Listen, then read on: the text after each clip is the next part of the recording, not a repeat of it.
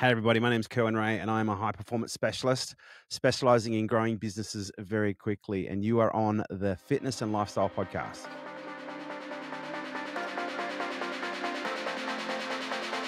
Welcome to the Fitness and Lifestyle Podcast. I'm your host, Danny Kennedy, and I'm here to help you become the very best version of yourself. Kerwin, welcome to the Fitness and Lifestyle Podcast, brother. It is an absolute pleasure to have you on today, mate. Really appreciate your time.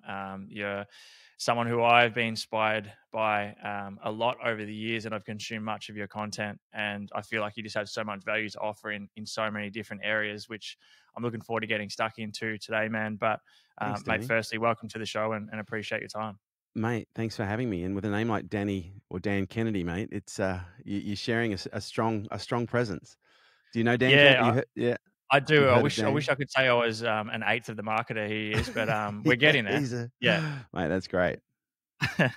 Mate, we've had Dr. John D. Martini on the podcast a couple of times, who I know you're Nice. quite close with. And our first episode, one of the main messages that he was pushing was that your values will determine your destiny.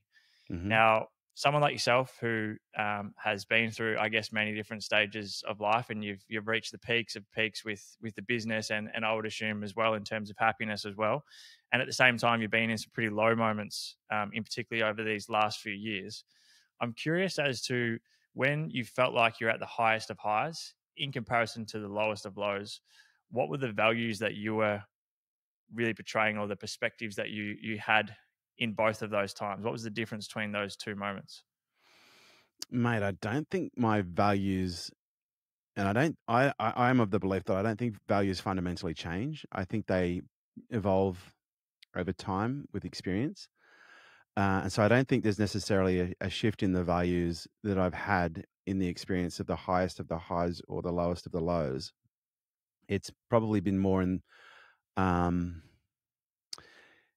and it's maybe not necessarily the answer that you're looking for, but it's more the interpretation of the experience. And so one of the things that I've realized is, values to me are an important driver. They're like a motive. They're why we do what we do. And, the motives that we have really fundamentally determine the things that we do, but also the level of drive and motivation that we have. And that's why for me, people often talk to me about motivation. I say, well, look, to me, motivation's not in a book. It's not in a seminar. It's within yourself. It's knowing who you are. And the more you understand what a value is, which is a motive, the more you understand that your values are the doorway to motivation. And the more you understand about yourself, and the more clarity you have around your values, the greater access you have to flow, the greater access you have to natural sources of motivation, which aren't augmented or required to be adjusted by, caffeine or substance or anything. And so to me, happiness is not necessarily, I don't think happiness can be a value. And it's just my personal opinion. I think happiness, for the most part, is a perspective that we hold in the experiences that we're interpreting.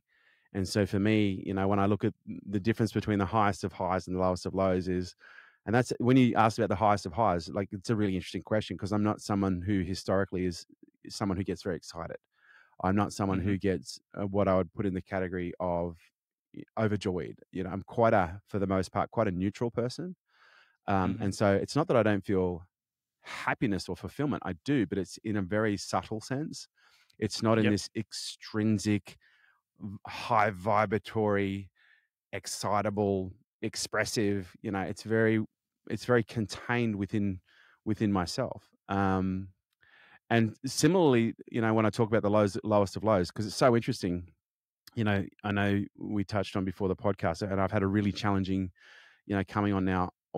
I'd like to say I'm out of it now, but let's call it. I had a really challenging 18 months, and it was the most challenging period of my life, bar none. And that's a pretty big comment. And for those people who don't know me, it would mean nothing. But for those people who do, they would know I've been through a lot. I don't even want to count anymore. Like, it's 8 or 9 near-death experiences. I've had I've had a very big life, and so for me to sit here and say the last 18 months has been the hardest of my life, it's a pretty big statement. But what was really interesting is, from the outside looking in, I still remember one day when I got back to Byron, and I was in a really deep, dark, horrible depression. And this is for someone who's never experienced a day of depression in their life.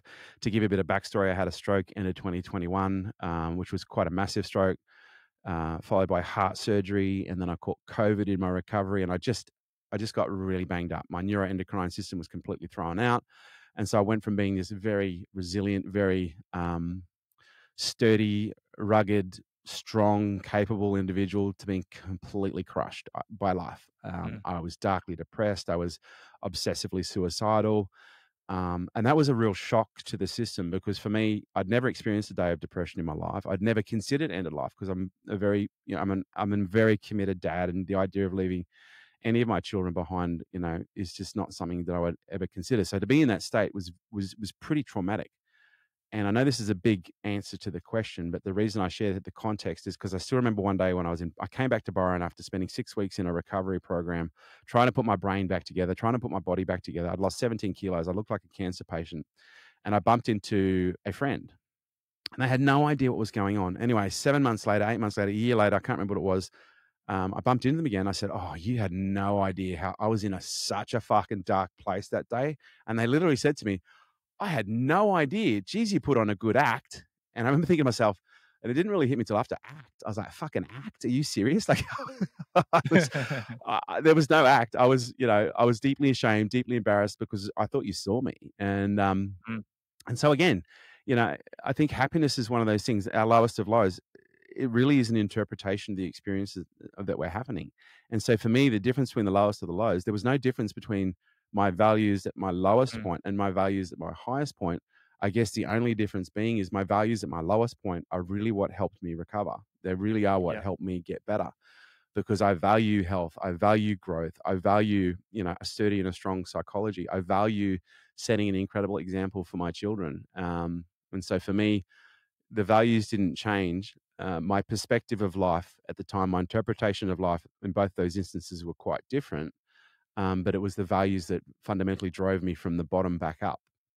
And I guess the values at the top in the highest points of my life are what kept me grounded, because I'm not someone Mhm. who, as I said, I don't get overly excited. I'm not someone who celebrates overly. I don't go and, buy watches or cars or expensive things when I'm, super duper excited.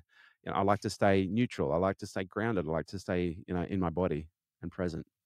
I'm interested when you were at the lowest of lows. I'm assuming, and can correct me if I'm wrong, but it may have been there may have been a period where you almost lost sight or found it hard to put focus on those values. It would have been hard to, Lost total sight.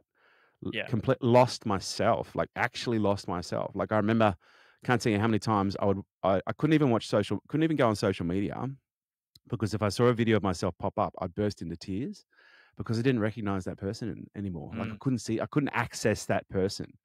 I'd see this person on stage who was confident and strong and knowledgeable, intelligent, and I had almost no executive function, and mhm. I had nothing. And so for me, it was quite a traumatic experience to see that. I'm sure there's people listening or watching at the moment that maybe they're in a similar position. Maybe it's not as severe, depending on how they perceive it as well. But for people who have also lost sight of what their values are, I'm interested to hear what were the things that allowed you to start to gain some clarity on those values again and start to actually feel them again and work your way back into, I guess, to value the values again and to really start to let them show as part of who you were. I think it was more of a journey back to allow the values to be the lens. Mm, Um, and it was an interesting scenario because, I'm someone who's done, tens of thousands of hours of work and learning and development. And I'm sure I'm not alone. I'm sure there are plenty of people listening to this podcast who've done equal amounts or more. But what I found really interesting is in the darkest of the times that I was in recently, nothing worked. Like, mhm. Demartini method didn't work. A fucking Yeah. anchor didn't work. There was nothing. Like there was nothing in this enormous, psychological toolbox that I had. Nothing worked. And again, that's a really humbling place to be, where you've got this huge body of knowledge, this huge body of experience, but nothing works. And so, what it actually forced me to do was to find new ways, look for new tools that I Mhm. hadn't yet discovered.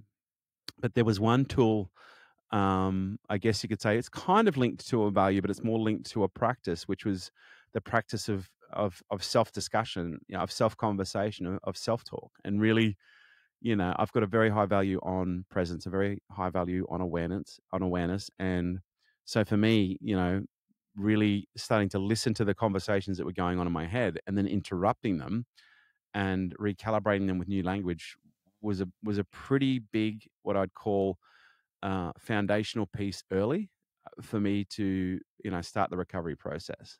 When I look at you from the business side of things, and then I look at you from a lot of this psychological mindset, personal development aspect as well. And I know there's obviously a lot of crossover between the two.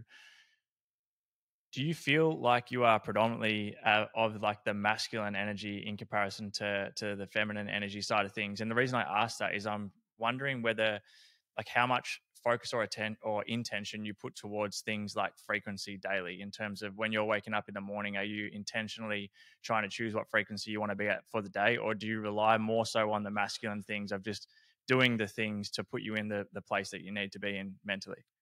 Well, I don't think masculine isn't a frequency. I think it's all frequency. Mm.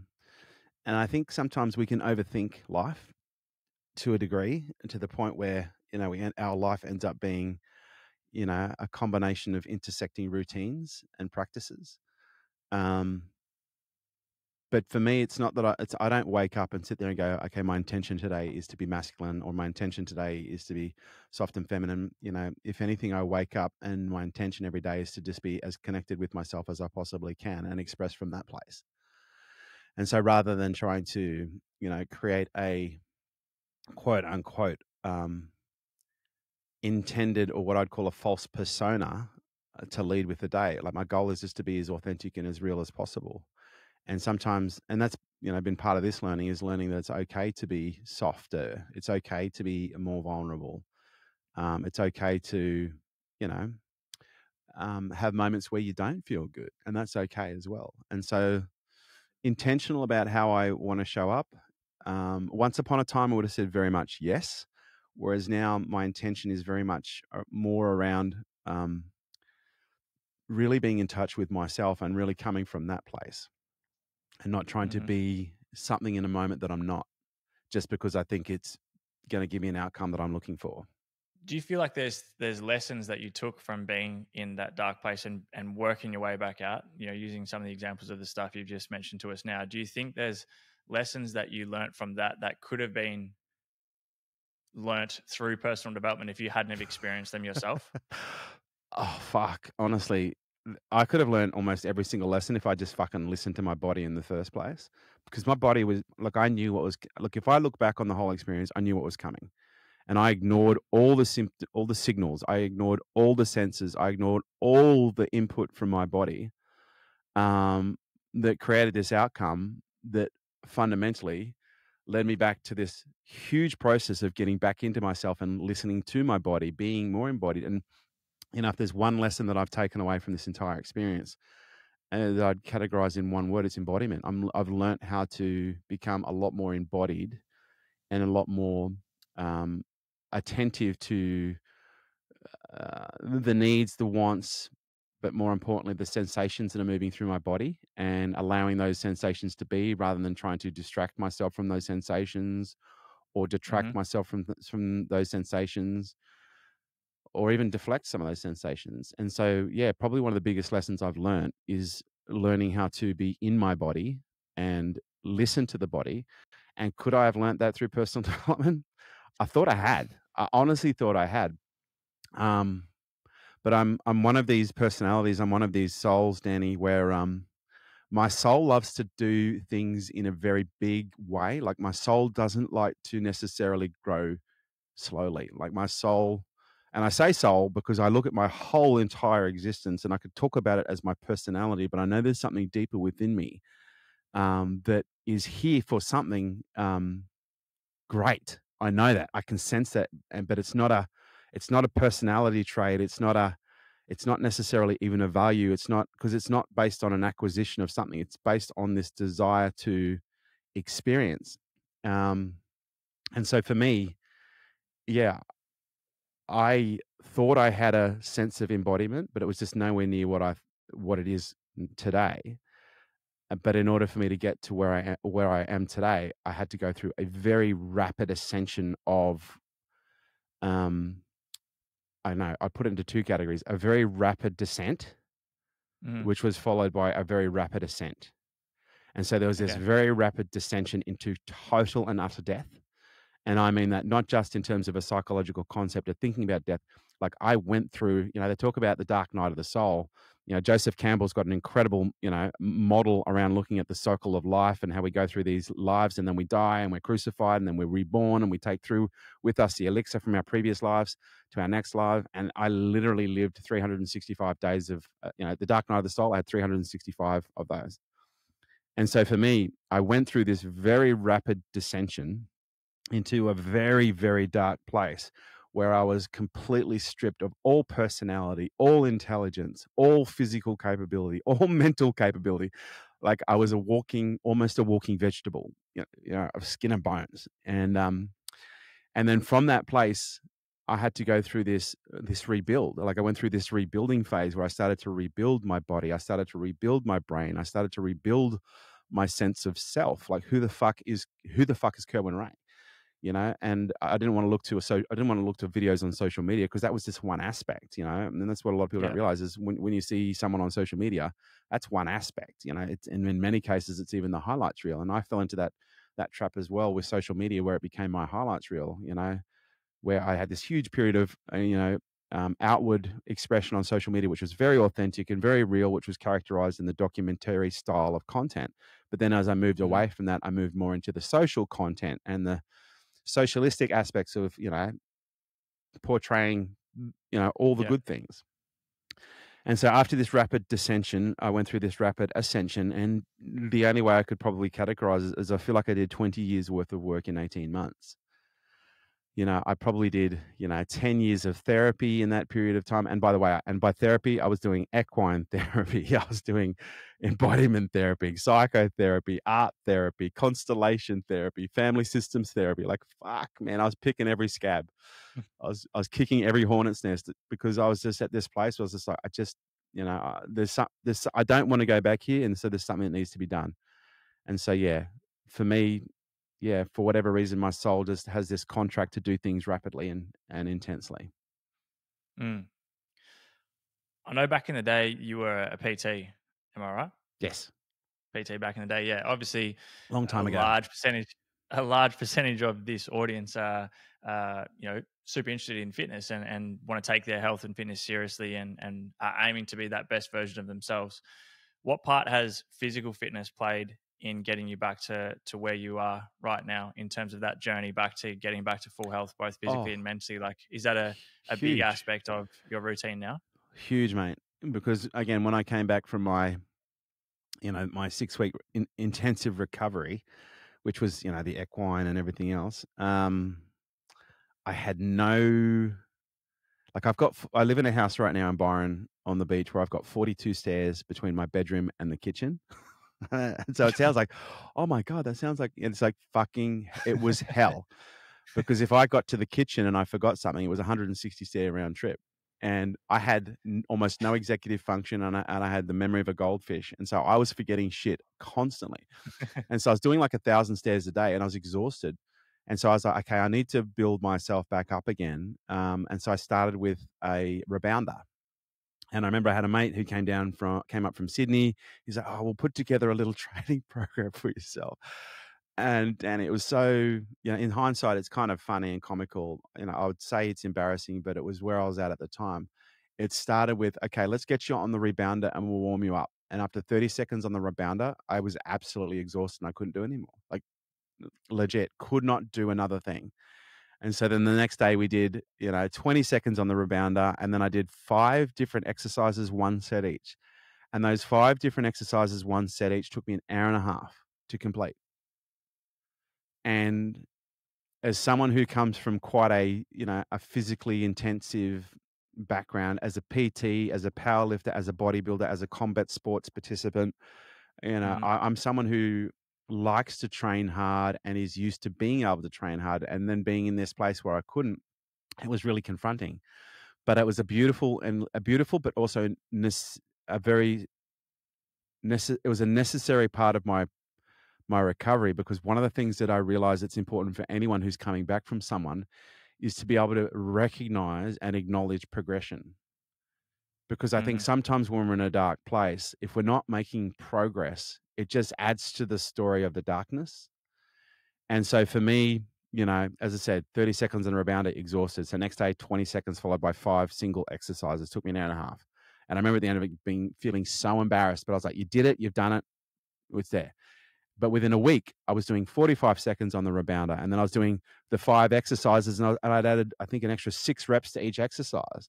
And then within a month, I was doing 5 minutes on the rebounder, and I was doing, 10 different exercises, and then 2 sets each. And then, gosh, I think it took me probably 6 months to get to the point where I could go back and actually start training with my PT again. And we were training Hmm. 3 times a week. And again, all I was doing was balance work. So I was doing very neurofunctional repatterning, balance, coordination, no, very little fitness or cardio or strength intensity. It was very, very mild. But then, and so this is going back now.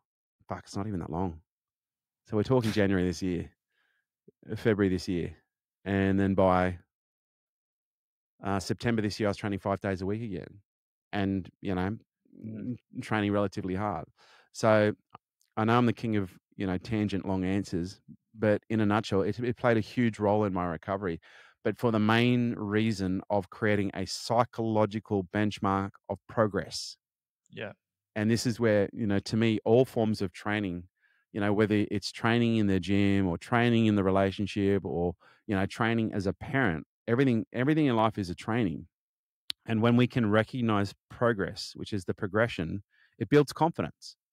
And that confidence builds fuel, and that fuel adds to the motives and, enables us to um, amplify those values in a way that, drives us towards something that is meaningful to us as a soul or a personality, depending on how you look at it. I absolutely love that. That's incredible takeaway for so many different aspects. I wanted to circle back quickly. Sorry, you mentioned equine therapy. It's Yeah. not something I'm super familiar with. Are you happy to Yeah. explain a little bit about what that is? Yeah. I'll do my best. I don't know if I'll nail it. Equine therapy Well, is I don't an know about it, so whatever you say, I'm going to think you've well, nailed it anyway. um, equine therapy is a really potent therapy. Essentially, it's where you walk into, well, the equine therapy that I did, because there'll probably be someone who listens to this who goes, "That's not equine therapy." My version of equine therapy is this, and so my version of equine therapy that I did, and I only did like maybe I think it was a dozen or 15 sessions. But if we go back to the horses, like horses are an incredible animal, and they have probably one of the largest torus fields of any mammal. And the torus field is essentially the field that is created by the heart. And so when a heart has an enormously powerful electromagnetic field. Like the human heart has an electromagnetic field that is about, I think it's about 4 to 5 times stronger than the brain. And that electromagnetic field carries information, but also receives information. And a horse's torus field or coherent field from their heart, and their hearts are fucking massive, is enormous. And so when you talk about what a torus field does, is a torus field essentially gives us access to non-linear information in the environment. And so if you're interested, you can check out the heart perception study.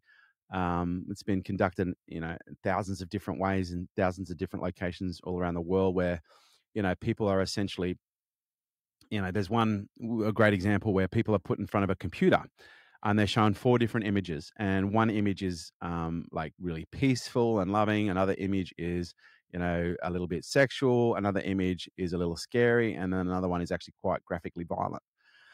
And when they do this, they hook people up to skin sensors, breathing sensors, skin moisture, heart rate variability. They basically ECG, EKG, the whole kit, top to toe. You're basically covered in sensors. And Hmm. so then once they get a baseline for every single picture that they've shown you, they then put the algorithm on, and the algorithm then starts to randomly show you different pictures. And even the algorithm doesn't know what picture that it's going to show you.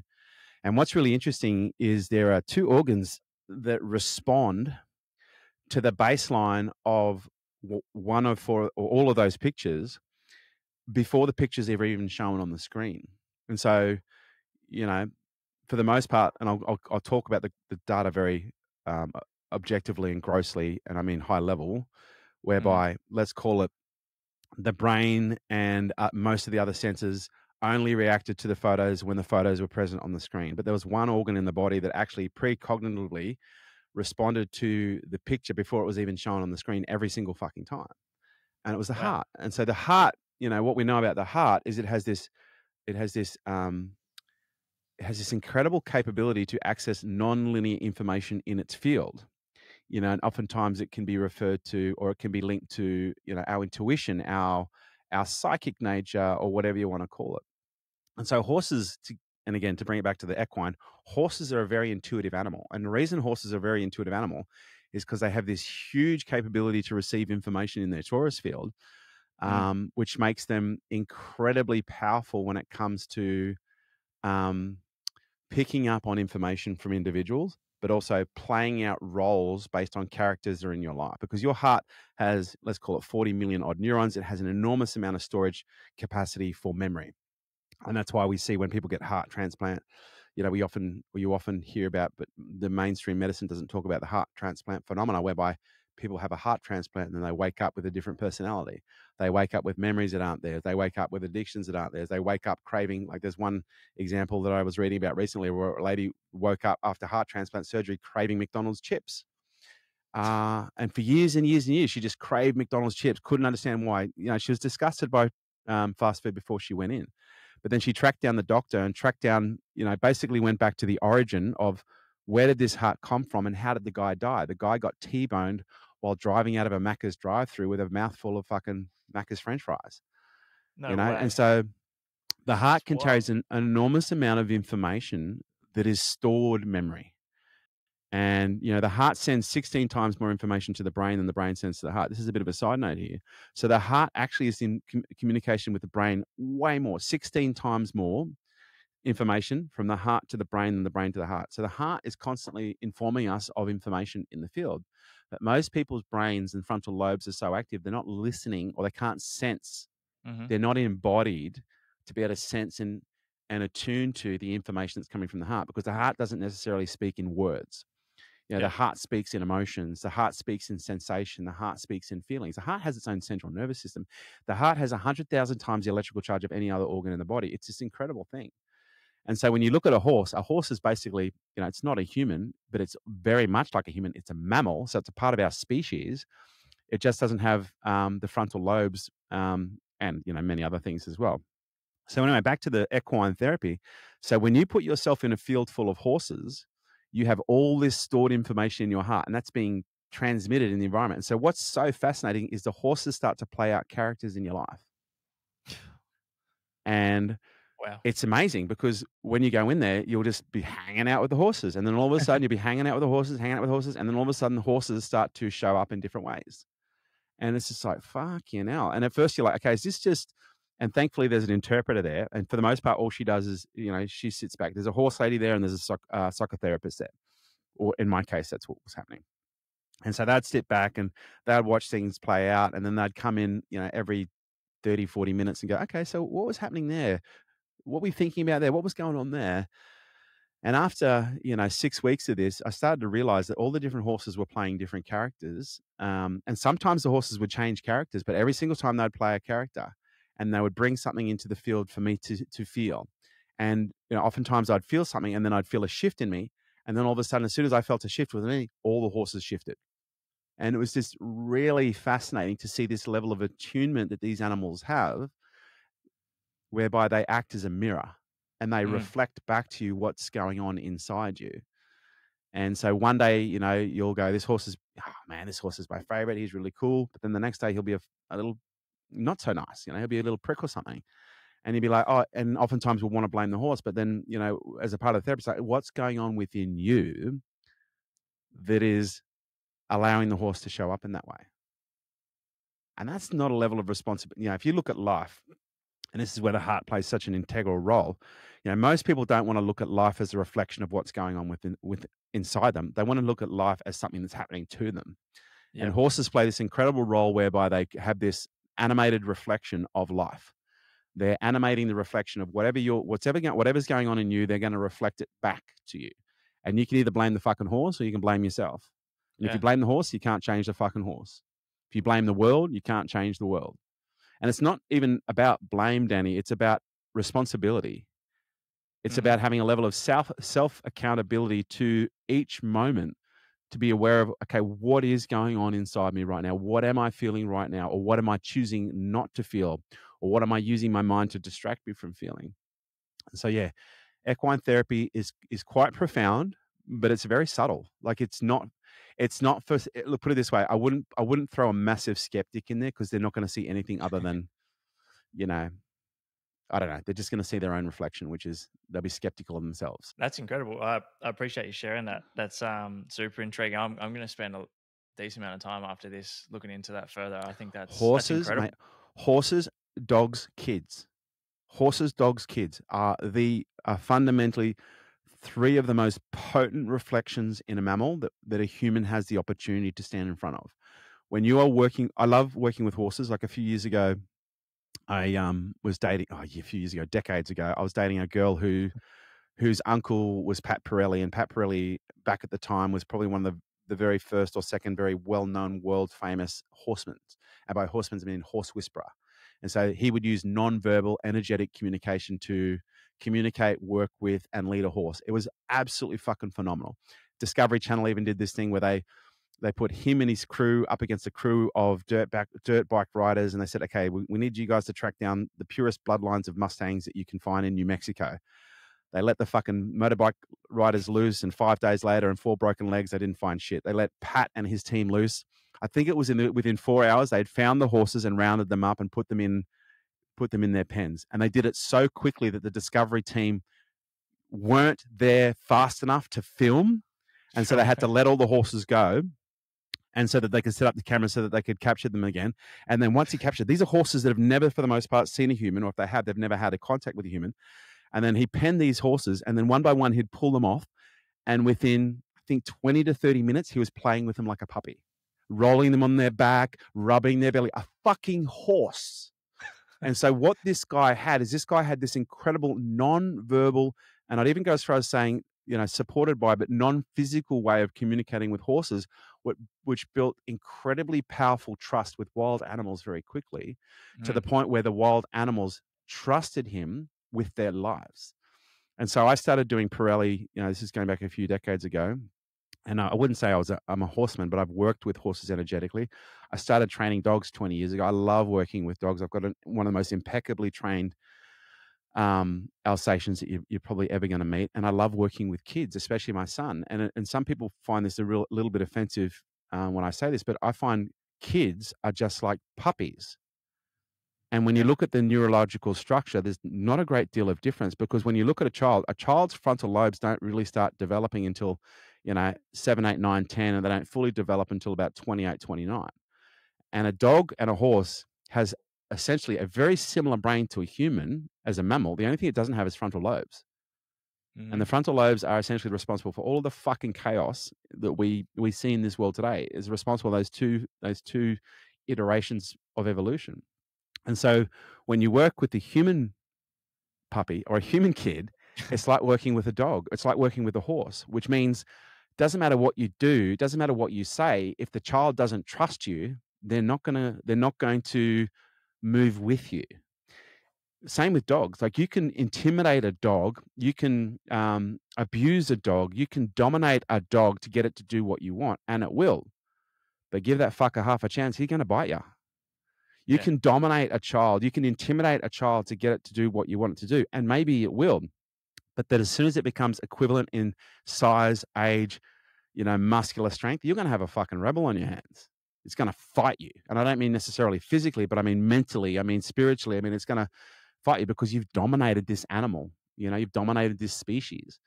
Whereas if you can learn how to work with a dog energetically, man, that dog will do anything you want it to do because it Mm. trusts you. You work with that horse energetically, and it builds a level of trust with you.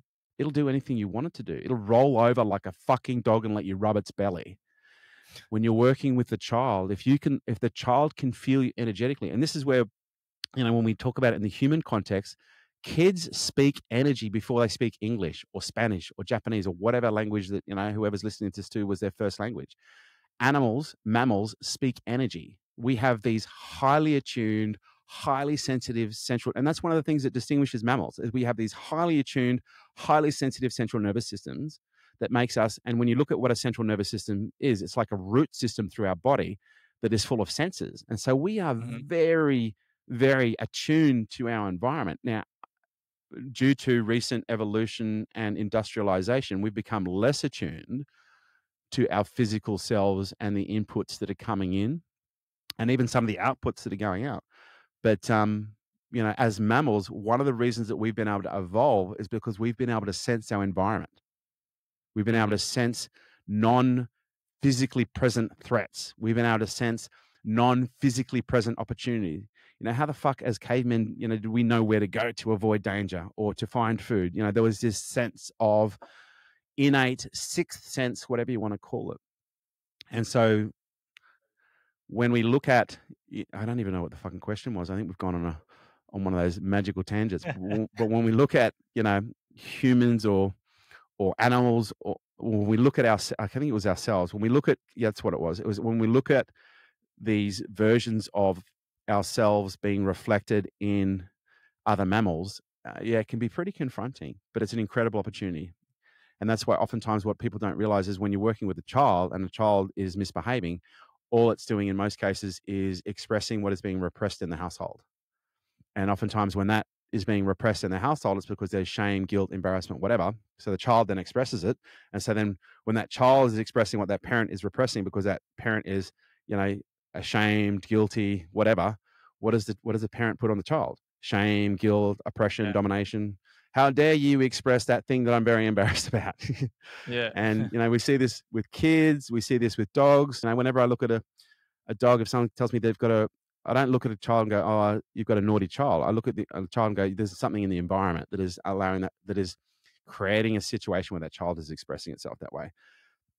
Healthy dogs don't just chew up couches and fucking shit on things and piss all over furniture and attack people. They don't. Anxious dogs do. Yeah. Healthy, balanced kids don't misbehave. Anxious kids do. And so when we start looking at the basis of, being a mammal and what creates anxiety in most cases is something that is interpreted from the environment. And, I think one of the biggest challenges that we have as humans is we're constantly diagnosing people. We're not diagnosing environments. Mm. Same with disease. People fucking diagnose the disease, but they're not diagnosing the environment where that disease flourished. People diagnose the child, but they don't diagnose, the environment or the system that child is actually within. And a child is nothing more than a cell, that is within this organism Yeah. of life. So many good takeaways from that, and shit, I'm glad I asked that fucking question. Now, that was awesome, man. I'm the king Really of the appreciate tangents. that. I love that, mate. I'm curious now. Like, what do you gauge success? Like, how do you gauge success? Like, what is your Great definition question. of success for Kerwin at the moment? I'm glad you said at the moment because I think that is a moving target for most people. Mm. And I think, my definition of success has radically transformed in the last, like I'm 49 this year. And so I'm staring down the barrel of 50. I know I only look like 31, but let's just be kind. I was gonna say Um, 29, but Thank you, brother. Anytime. But my definition of success has changed. Like I remember as growing up, I grew up in a fairly low socioeconomic environment with a single mum who for a long time was on a pension. And so, I grew up in an environment where, we had what I'd call a relatively healthy childhood, which was, kind of offset by a relative level of emotionally abusive situations contained within that. And so I was brought up in an environment where a lot of people's worth was measured by how much money they had and not, yeah. and, but most importantly, understanding because we had none. But Hmm. in our environment, I had figures in my life that measured the worth of people based on how much money they had. And so that became, I guess you could say, an adopted strategy of value. Yeah. And, if you've got someone in your life who is a maternal figure, who judges the value of men in their life based on their capacity to make money, and you're a man, you start to go, well, fuck, in order for me to be worthy, then maybe I need to be wealthy. And so I started making money very young. Like I started, washing cars, mowing lawns, even selling horse shit door to door. Was one of my first businesses where I actually made some big money. It's a whole other story. And so for a long time, I had this very strong association between my success being, connected to and attached to financial reward or financial capacity. And I still remember, going through school. I sucked at school. I thought I was going to be a professional athlete, and so but then at the age of 15, I fell on a broken bottle. I don't know if you can see there, I've got some really big gnarly scars. I cut all my nerves, all my tendons, my main artery, and nearly bled to death on the side of the road at the age of 15. 13 and a half hours of microsurgery, 2 blood transfusions, and 12 months of rehab. The only thing I can't do now is close my fingers, but for the most part, and it's a little bit of a Shit. mungy hand, but most people wouldn't know. I was like, oh, fuck, I'm not going to be a professional athlete now. So I don't know, how am I going to make this money? And so then I started getting involved in all sorts of, little side hustles. And, I did some things right. I did some things wrong. I worked out, I'd say probably by my late teens, early 20s, because by that stage, I'd got into the security industry. I was doing some pretty shady shit. I was doing, I guess you could say, unregistered debt collections, and violence was a big part of my world. But I knew this wasn't who I was. I knew this wasn't how my life was going to be. I knew it wasn't. It was almost like, I remember so many times, because I was using drugs at the time as well. But I remember thinking I was living someone else's life. I was like, this isn't my life. This is not how my life is supposed to be going. Mm-hmm. And so then I moved away, and I went on this big journey. But again, money was this central theme. It was this benchmark. It was the pillar of value. And then it was around the age of 27, 28, I actually started making money, like proper money. I still remember the first year I made proper money. I made like $750,000 Mm-hmm. at the age of 26 or 27. I think I spent like 1.2 on my Amex. And I went through this phase of going, okay, now I've got everything that I've always wanted, because I've never felt enough because money was missing. But now I've got money. I still feel this emptiness, this void. Yeah. Fuck. Why? I was like, oh, I know why. It's because you don't have a fucking convertible. So I bought a convertible. Mate, 2 best weeks of my life. I felt amazing. I drove for like 8 hours a day around the Gold Coast in my little convertible. And I'm pretty sure there was another guy on the Gold Coast whose name was Wanker, who drove the exact same car. Because every time I drove through the Gold Coast, someone would yell out, Wanker! That's cool. And then I thought, What then were you 2 weeks doing later, then at that age when you made that first bit of mate, money? Like, what were you doing I then? was in licensing and coaching. And so I was Okay. basically working with a guy called Peter Sun and Adam Hudson. And, we did, I made them a lot of money in the process of, finding out who I was. But then it was like, okay, I had the car, still miserable, bought houses, still miserable, started dating, model girlfriends, still miserable. And I just was like, fuck, I'm still miserable, still miserable, still miserable. And I'm still making all this money. And then I went on this world. I got screwed out of a business deal quite badly. It was quite traumatic. And I remember going, fuck this. I need to go and find myself, because I don't know who I am. I'm 27, 28 years of age, and I still don't know who the fuck I am. And so then I walked into the Burleigh Heads Flight Center, and I literally walked in, and I was like, okay, where are the most spiritual places on the planet? I didn't tell them I was going to go find myself. And anyway, we ended up making this massive list, and I went on this 8-month, um, pilgrimage around the world, the cradle of life in Africa, spiritual sites in Turkey, Machu Picchu, like all these spiritual spaces, hoping at some point that some fucking Yoda's going to roll out and go, I've been waiting for you, boonk, and then go, oh my God, I found me. Never happened. And then I landed in Sydney, and then I got kind of taken away from this discovery of self. Although I knew once I landed in Sydney, like it was the moment the wheels touched down, I went to myself. I actually remember thinking to myself, holy shit, I've been looking in the wrong place, because I was looking out there, and I was like, fuck, I think it's actually in here.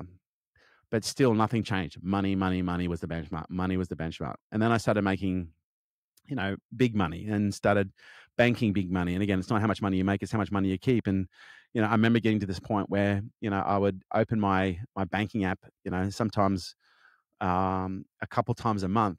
And I think at one stage I had like 12 million net in my bank account. And I'd just sit there and I go, fuck, man, you've done it. You've made it. But I still felt like something was missing. And then, then things started to change. I got divorced, which was absolutely heartbreaking for me at the time. Like, it was warranted. It was probably required. I fought really hard for that relationship, but it just wasn't enough. And then I became, then in the context that I became a dad. And as soon as I became a dad, everything shifted. Like, everything shifted. The whole focus on money was still there, but I started realizing I had this um, capacity to love that I'd never experienced before. Because, and I think if I'm really honest,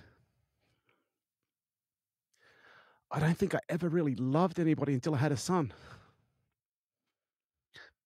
And there was this expansion of love that was just so great. And then we went through this divorce, and, at first it was really shocking and really upsetting, but then all of a sudden I was a single dad. And I don't say that in a bad way. I say this in a great way because, man, being a single dad, holy shit, what a fucking great opportunity to be the dad you want to be. Because I think in any dynamic, there's always going to be input from both people. But when you're a solo parent, you get to be the parent you want. And no one can tell you how to parent, Mm. because you're solo. And so this relationship grew, and this love grew, and this motivation grew. Like, and I still remember when I found out my Noah's mum was pregnant. Man, I got more done in 9 months of that pregnancy than I've ever got done in my entire life before. I transformed the model of my business. I transformed the delivery to my clients. I transformed, the revenue model, the profit model, everything based on this preparation for this child. But then the child came, and this love came, and this expansion came, and then the divorce came, and then this, I guess you could say, this transformation took place that was, let's call it 50 parts fucking really traumatic and sad because it's not what I wanted. But then on the other hand, it was 51.5 parts beautiful because then I got to be this dad that I always wanted. And then my definition of success slowly started to change. It slowly started to shift, and it became more about spending time with my son and more about, making memories with him. And like, I still remember one time, I think I've been in two relationships since I split up with Noah's mum. And the first relationship was like 6 weeks, and after 6 weeks, I was like, okay. We'd booked this romantic holiday to Bali together, and I remember like a week out going, nah, this isn't going to work. But I'd already paid like fucking 20 grand on this holiday, and I took my son. It was incredible, and so that to me started to really recalibrate what success meant. And so success to me started to go from being financially measured, but then I started to measure my success based on who my son was becoming, Mhm. because there was so much of myself that was going into my son, and I was seeing this little human develop. And whether you're a PT or a coach or anyone who's interested in helping people or developing people, like, man, when you're a parent, man, it is the ultimate training ground for a coach. It is the ultimate training ground for a PT. It is the ultimate training ground for anyone who wants to fucking help people, because you get a client full time, Yeah. and their entire expression of life is, for the most part, we couldn't try and blame DNA and genetics and everything else, but for the most part, it is a reflection of the environment that you have created for them. So you want to know how good you are as a fucking coach? Show me how your kids behave. Mm. Show me how your kids show up in challenge. Show me how your kids show up in reward. Show me how your kids show up in a range of different scenarios. And that to me will show you, are you a good coach?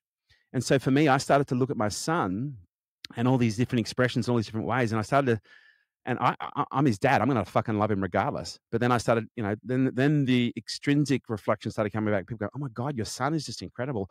Oh my God, your son is just such a grateful person. Oh my God, your son is just such an incredible leader. And I started to go, fuck. Oh. And then I started to go, man, this is a feeling that you can't get from money, right? Yeah. And so I started to feel this level of success that was coming from the product. And look, maybe this is, I don't care what it is. I just started to realize that the definition of success went from being not so much how much money I had, but to how I was parenting my son and how he was expressing himself. And again, that could be dangerous, because once he reaches the teenage years, he could turn into a bit of a prick for a period of time. And I don't want to judge my success based on that. But look, it's fair to say that could be coming. But then I got sick, because I had a stroke Yeah. back in 2009. Pre-marriage, pre-kids. To me, it was a fucking amazing experience. I had a near-death experience. I loved it. But the stroke that I had end of 2021 was horrible. Like I had it with my son. We were at home by ourselves. Like I had, almost full paralysis down the left-hand side. I was drooling on myself, and my son was present. And so that was a lot for him to deal with. And my recovery was fucking horrible. And I won't get into the details of it because I'll spare the privacy of the environment that I was in at the time. But I was in an environment and a situation that just wasn't healthy for me. And so my recovery was just fucking horrible. It was really bad. And so as a result, I didn't get better. I got worse, and I got worse, and I got worse, and I got worse. And there was a few things that happened. We had I was in a relationship. We had an unexpected pregnancy, and then we had the birth, and there was a lot of things that were going on, and I just kept on continually getting worse and worse and worse and worse and worse. And then when I fully crashed, I fully bottomed out. Mate, Danny, I dead set thought, if I don't kill myself, then my body's going to do it for me, because the space that I'm in, the mindset that I'm in, the intent and the energy that was coming from here into here was just Hmm. so fucking destructive. I was like, well, if I don't end my life, then my body's going to do it for me, because there's no physical organism that could put up with this level of stress without having some severe consequences.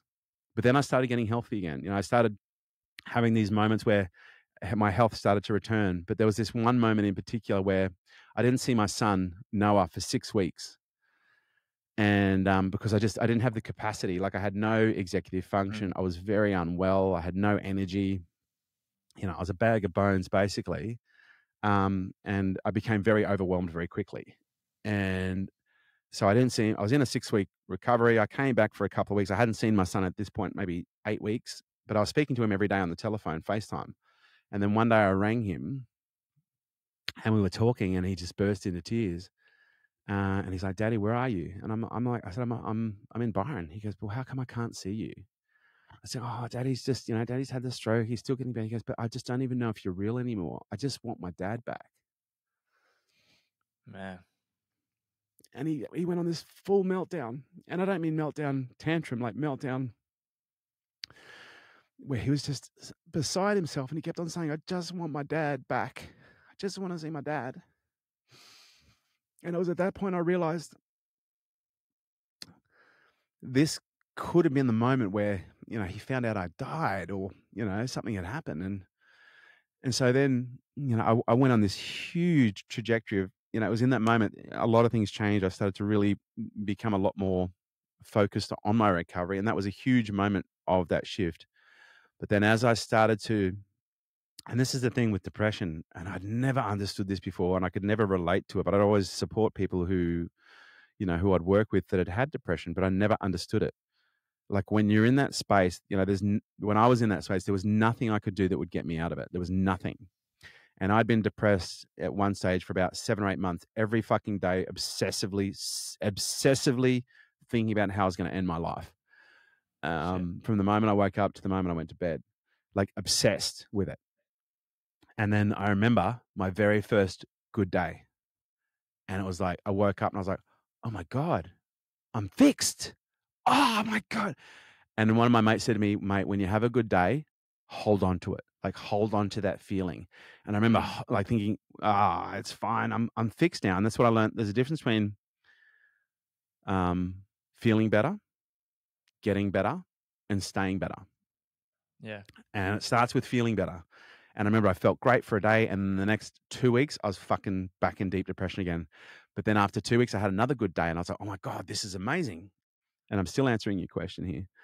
And then I had like 2 good days in a row, and I was like, "Oh my God." And then I started to really memorize, what does this feel like? What does this feel like? What does being happy feel like? What does feeling good feel like? What does, not being depressed feel like?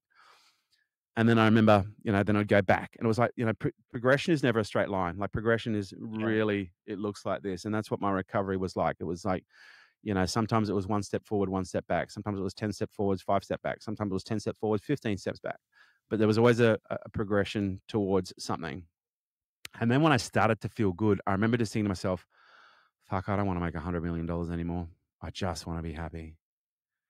And so now when, I look at the evolution of my benchmark of success, my measure of success now is just being happy. Like it really is, and some days are more successful than others. And, Mhm. touch wood, God forbid, I haven't dipped back into depression now since probably January or February. I've had a couple bad days, like where I'm like, oh fuck, remember this? And it's like, oh shit. And it's just a nice little reminder. But touch wood, yeah, I'm free and clear now since about February this year. And oh my God, there's just so much to be said for the feeling of being happy for no particular reason. Because I think oftentimes what we're looking for is we're looking for a reason to be happy. Mm. And I know for me, I tied for a long time, my happiness was tied to my son, and his expression. Um, and maybe in some respects it still is to a level, because I'm just so fucking proud of him. And my new son, Jonah, I'm so proud of both of my kids. But now, and I've discovered that there's a lot to be gained from just learning how to be happy in a moment for no reason. Like just literally be in a Yes. moment and feel the body, feel the sensation, and just go, oh, I'm at peace, I'm happy, I'm healthy. That's what it's all about, right? And then 2 seconds later, you're thinking about, whatever. So yeah, but being happy in the absence of a reason is a huge benchmark for me now. Huge. Thanks so much for sharing, man. I appreciate that so much. That's all of your answers have been absolutely incredible to just to let you know. That was awesome, mate. I want to be mindful and respectful of your time, but I feel like my audience would be filthy with me if I didn't ask at least one of these questions. So I want to kind of finish this off. And again, this could be a loaded question, and it might be the shittest one to ask at the end of the episode, but I'm going to do it anyway. Um, for someone listening at the moment, who is looking to scale their business, regardless of whether that's online, whether it's brick and mortar, whatever it may be, what are the questions or the question that everyone should be asking themselves and people within the business before they make the decision to try and massively scale their business? Mm. Because I feel like I've been kind of experiencing this a little bit lately, in terms of, I do high ticket online coaching, a mixture between fitness and mindset, and I started working with my coach a few months ago. I've had a number of them now, but we looked at kind of scaling the business in comparison to what I was doing before. And I feel like I've been having this conversation with myself over this last week or two, starting to ask myself, do I actually want to scale it Yeah, to the point where that's a we've actually set this target? Like, do I even want that? it's a really good question. I think you answered your own question almost there, Danny. Like, I think when people want to scale, like oftentimes they don't understand what scale means. I think we understand maybe the basic terminology. It means to grow, but at what cost, what consequence, what sacrifice? I think one of the most important questions that people need to ask themselves is, what type of life do I want to have? Mm, And where am I? What type of life do I want to have, and where? And maybe first, what stage of life am I in right now? Because I'm 49. And so it's fair to say, I don't have dozens of startups left in me. I've only really got a few things I want to do with my life right now when it comes to, my entrepreneurial endeavors. But, what stage of life am I in? But what type of life do I want? And this is where, for me, understanding scale is not necessarily just about growth. And I say this at my events because my specialty is scale. And, I've generated in excess of well over $1 billion in top line results for my clients just in the last 10 years. And so I'd like to think, I'm pretty good at it. And there's a range of reasons why I think I'm pretty good at it. And results is certainly number one. But when we look at scale to me, when we look at the definition of scale in my book, based on Kerwin's Webster, is scale equals freedom. And so for me, scale isn't about building necessarily $100 million business or building a business that has 100 team members. Scale might just be building a business that has 3 team members that doesn't require you to be there. And you can mm, make, 100, 150, 250, $500,000 a year.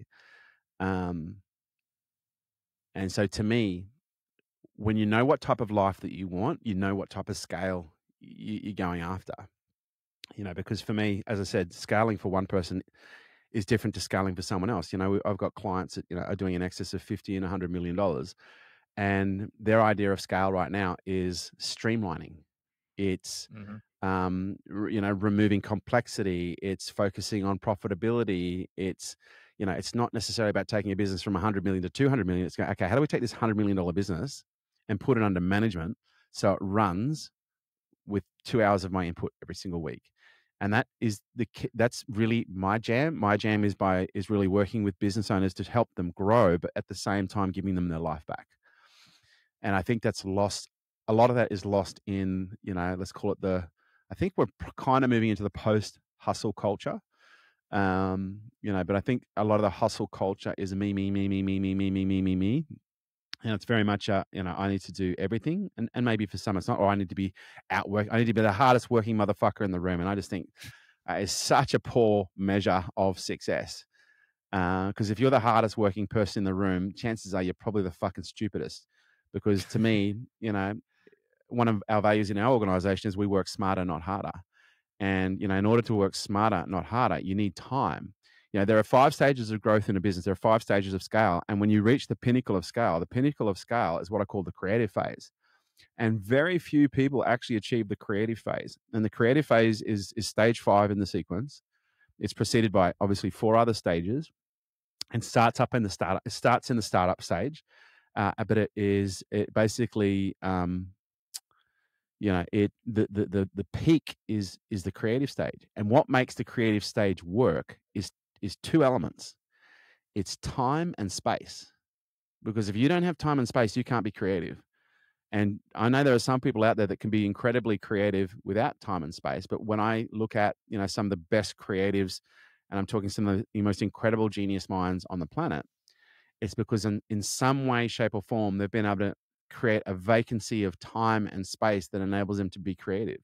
You look at Warren Buffett, who for a long time was kind of held up as the icon investor, and he is in so many different ways. But he would spend 80% of his time every single week just reading and Mm. thinking, reading balance sheets, reading financial reports, and thinking, oh, if I acquired that company, could I create distribution within my other? I know Mark Zuckerberg, when I wrote his first book, or not his first book, someone wrote a book about him called Zuck. And they talked about how he essentially had, I don't know if he adopted it from Buffett, but he adopted a principle, same thing. 80% of his time every week was invested in reading and thinking, like literally isolating himself from his office Hmm. environment, reading and thinking. And the other 20%, 10% was internal meetings, and the other 10% was external meetings. And so for me, the greatest benefit that any entrepreneur can add to their business is by having enough time to think about how to make it better, but also enough contact within the business to see where it can be made better.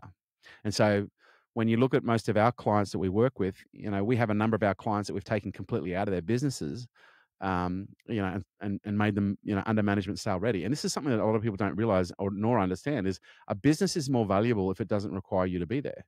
Like if Yeah. you look at the trade value of a business in Australia, you're looking at an earnings multiple of, about 1.5 to 3 times profit will be the valuation of a business. And so if you've got let's call it a business, can be in any category. Let's say it's making $1 million a year, but it's profiting net EBITDA of $500,000 a year.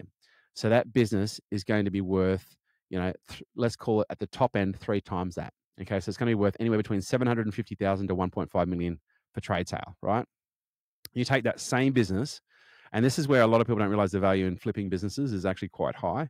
Because if you flip a property, you can go and you can buy a property, you renovate the kitchen, the bathroom, the landscaping, and you can make yourself a quick 120 grand. But you're never going to be able to that property though will never outperform the value of the market. It'll never outperform the value Mm. of the suburb. Whereas, and a lot of people will tie up, significant amounts of capital in $100,000 to $200,000 return on flipping a property. And it's like, fuck, man.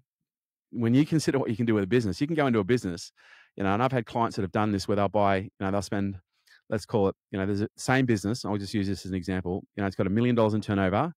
It's got a profit EBIT of 500,000. They buy it for, let's call it 750,000. But then what they do is, instead of renovating, the bathroom and the kitchen and landscaping, they renovate the planning process. They renovate the marketing process. They renovate the sales process. They renovate the Mm. financials. They renovate the leadership and the culture. And now you have a business that might be doing, I don't know, maybe it's doing $1.3 million. Okay. And maybe it's got an EBIT of $600,000, but now it's under management. It's only Mm. doing an extra $100,000 in profit. But because that business is now under management, you're not selling a business anymore. You're now selling an asset class. And so now that business is potentially worth 3 times that. So now you've got a business that you bought Yeah. for Right. let's call it 750,000. It's now worth 1.8 million. You can do that in 6 months. Yeah. You can't get those kind of capital gains from property, unless you're doing development, and you've done many, many, many, many, many more before. And so for me, when I'm scaling a business, you got to ask yourself the question is, what type of life do I want? And what stage of life am I in? Because if you're, let's call it over 50, you may not want to hustle, but there is a level of Mm. hustle that is required if you want to put your business under management. But if you want a life that enables you to do what you want when you want, and you've got an ATM on demand, okay, there's got to be a plan. Okay, businesses don't scale by accident. They scale based on a very specific process of planning. And when I look at what we do as a skill set in terms of scaling businesses, one of the key things that makes what I do work is really thorough planning. And I'm not talking about 23-page thick plans that you take to a business, you take to a bank to get finance. I'm talking about really strategic plans, which are nothing more than, in most cases, a 1 to 2 page document that are fundamentally strategic at a very high level, but fundamentally underpinned by very strong tactical outcomes.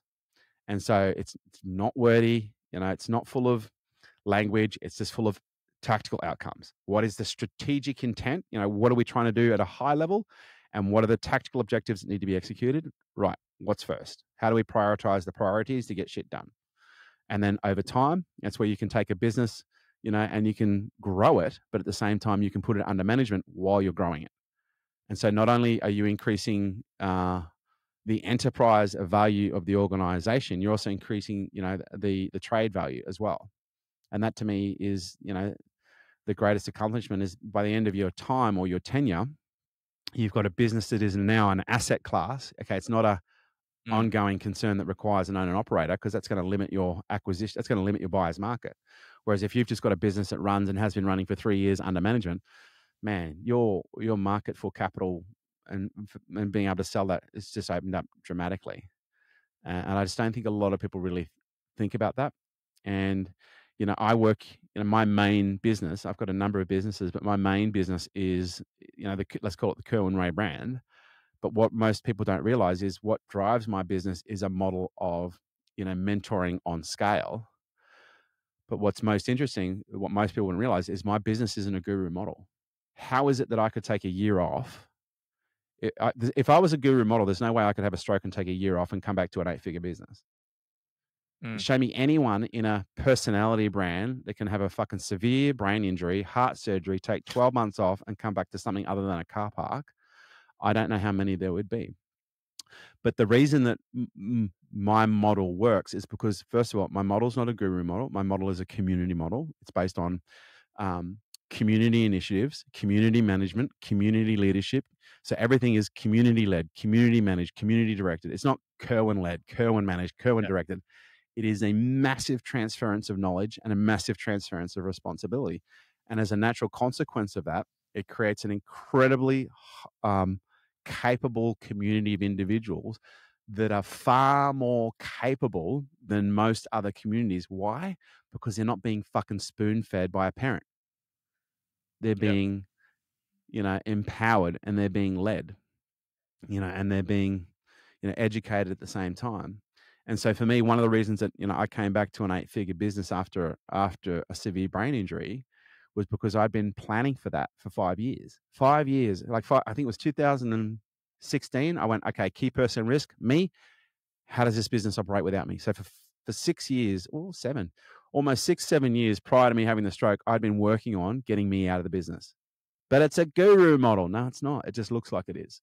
I've just got a I'm just lucky I have a relatively good personality, you know, even though I've got, a pretty rough head, I can string sentences together r most well, pretty well. Good Um, example. yeah, like, mate, I failed every single subject from year 1 to year 12, so everything's a bonus from here. Kerwin, mate, I can't thank you enough. Honestly, I really, really enjoyed our conversation today, and I know the community of the Fitness and Lifestyle podcast will thoroughly enjoy it and take away so much value. And I would absolutely bloody love to sit down with you again at some point. Would love to catch up in person at some point as well, and record another episode for the podcast because today's been incredible. And Thank you, brother. I just want to express my gratitude to you and everything that you've done and continue to do, and also obviously for your time today and sharing this much value. I'm so glad the podcast went in the direction that it did, and I know the audience is going to absolutely froth it, mate. So I really appreciate your time, Mate, Danny, thank you so much for having me. guys. I know you have all absolutely loved this episode.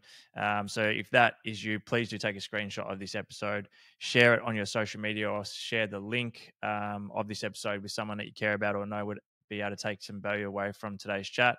And we look forward to chatting to you on next week's episode of the Fitness and Lifestyle Podcast.